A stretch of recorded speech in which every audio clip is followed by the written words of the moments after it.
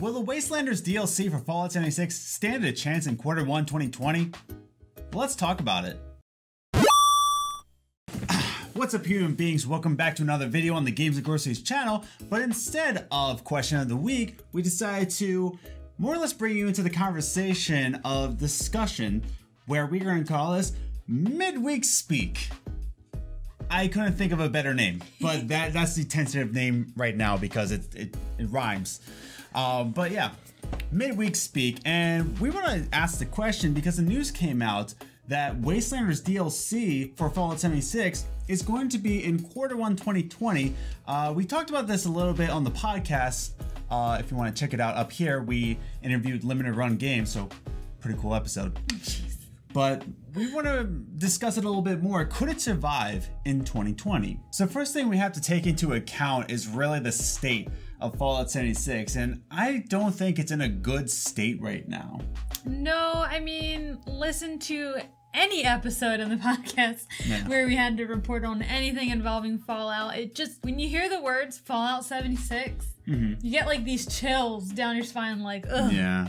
Like, it's like the flashbacks of everything they've done wrong. Yeah, and it's unfortunate because from what I can tell, the community is amazing. If you go into Fallout 76, people are nice in there. There's no toxic people.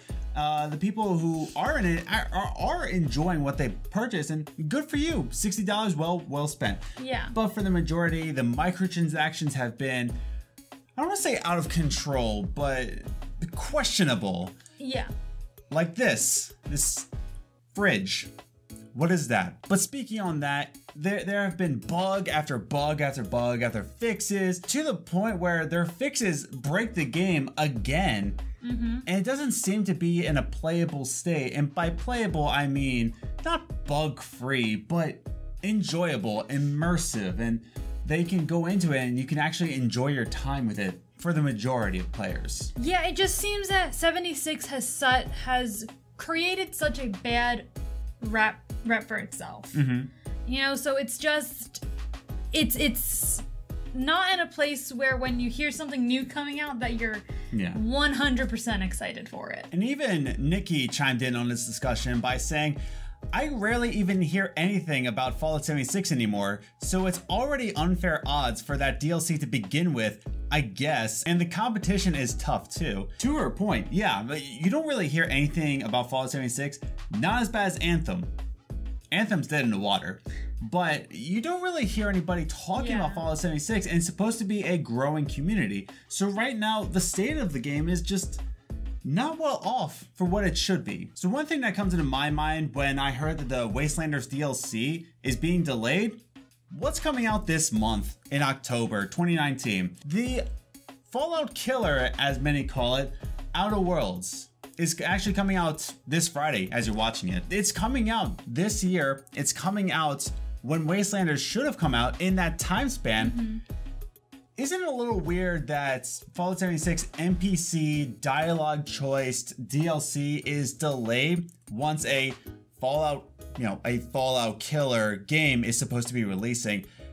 I feel like they got some cold feet in there and they said, let's put this off. We're not in a good state right now. Nobody bought our leather jackets and Outer Worlds is going to take our place. So let's just delay it into 2020. That could be true. The other thing though is that they would have known beforehand.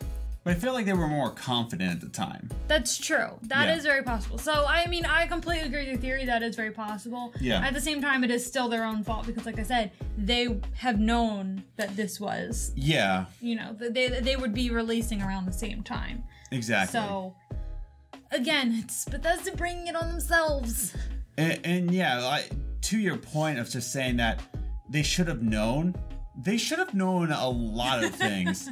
They should have known that people were not going to be happy with the Nuka Rum plastic bottles. They should have known they were not going to be happy with the fridge they could buy for $7, I believe it was. Or those canvas bags. Or the canvas bags. They should have known this. Good point. They should have known that they would have a canvas lost supply, whatever excuse they had, instead of like revealing that they're going to put in canvas bags. They should have known a lot of things. and this is just in the character of the Fallout 76 development, where they should have known that the Outer Worlds would take its place, but it's coming. Yeah. They know it. They know that these two are competitors in some cases. But I theorize that they saw it coming. They know Fallout 76 is not in a good state right now, publicly talking about that. So they decided Q1 2020. So that brings us into our main topic. Could the Wastelanders DLC actually survive in Q1 2020? I theorize that it couldn't survive in the Outer Worlds release. I think it could. I really do think it could. Not a lot of people would pay attention to it, but look at the competition coming out in Q1 2020. I mean, think about this. In Q1 2020, we have Watch Dogs Legion, which a lot of people are excited about, especially you can interact with every single NPC. Big one, Last of Us Part 2. A lot of people are looking forward to that one. We've got Animal Crossing. Woo! I know that's not a big competition amongst Fallout fans, but Animal Crossing, come on. But to make it even further, they're competing against themselves because Doom Eternal's coming out Q1 2020. So you have two Bethesda properties in the same market, which is kind of odd. And a lot of people are theorizing that 2020 is the year of Starfield, at least for trailers or gameplay revealing. So it's going to be kind of crazy, but Q1 20, Final Fantasy VII Remake, that's coming out Q1 2020. Yeah, it just seems that they are going up against a lot. Yeah. And I think even though they're kind of different markets where, you know, these people, they have to still buy the game and the DLC is free. Right. But it's in the way of like, all right, how many people are you actually going to be getting to play the DLC when they have all these nice new, fresh games to play that haven't already pissed them off? So notice I didn't put in Cyberpunk 2077 into that conversation. It's because it's coming out Q2 2020, but I still think that could be a heavy competition for this Wastelanders DLC because let's say they finally drop this in March 2020 alongside Doom Eternal. Great. It has a lot of time to actually, cook a little bit. But the whole point of this is to get people into the live service of this game, to make sure that they're continually playing Fallout 76. And then if it's in March, come April, when Cyberpunk 2077 comes out, guess what people are going to be playing? That's right, Keanu Reeves. So while I admire Bethesda for taking some delays to make sure your game is running properly and your DLC is running properly, you're also going against a sea of games, like really solid, outstanding games are coming out in Q1 2020 and Q2 2020. But they're doing this, and if my theory is right, that they're avoiding the Outer Worlds competition, I would rather fight against one game that's considered the Fallout killer than this whole slew of games, including Watch Dogs Legion, Last of Us Part 2, Cyberpunk 2077, all these other games, Animal Crossing. You gotta go through Animal Crossing.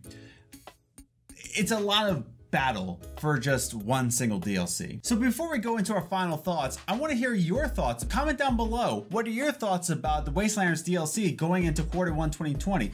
Can it survive? Have you had a lot of experience in Fallout 76? Are you enjoying it? I want to hear it down in the comments down below. Down below. You know what I mean. Write it down there. So talking about will it succeed in Q1 2020? My thoughts, and I think probably your thoughts too. We've talked about this before filming. Shocker. But I think it will succeed amongst those who already have the game and are excited. People like me. I have Fallout 76. I haven't touched it in a while. But Wastelanders DLC with the NPCs, dialogue choices, new storylines, that excites me. It makes it into an actual Fallout game, in my opinion. And it's going to work for people like me. But will it bring in new people? Yeah, I think that's where it's gonna fail, especially coming out in Q1 where you do have all these new and highly anticipated games coming out. Yeah. Is that you're going to be asking people to buy a game that has a bad rep right now. Right. And buy it instead of getting these other games that they've been waiting for that haven't failed them yet. And you're just kind of asking a lot for a DLC going up all these games. And like we said before, they should have chosen the go up against the one game Outer Worlds versus all these highly anticipated games that will now be competing with. So those are some of our thoughts about the Wastelanders DLC going into this quarter of 2020 with this whole slew of games. I'm super excited for Animal Crossing and Last of Us Part 2. That's just me.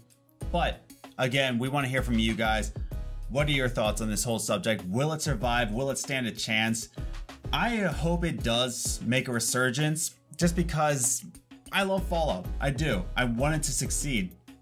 But for all this to go on, I'm starting to think it's got to hit the books. If this doesn't work, then Fallout 76 was just, a public flop. All right, well, thank you for joining us today. If you enjoyed this video, don't forget to like and share with your friends. Yep. And don't forget to comment down below. Let us know what you think of the Wastelanders DLC being moved to Q1 2020.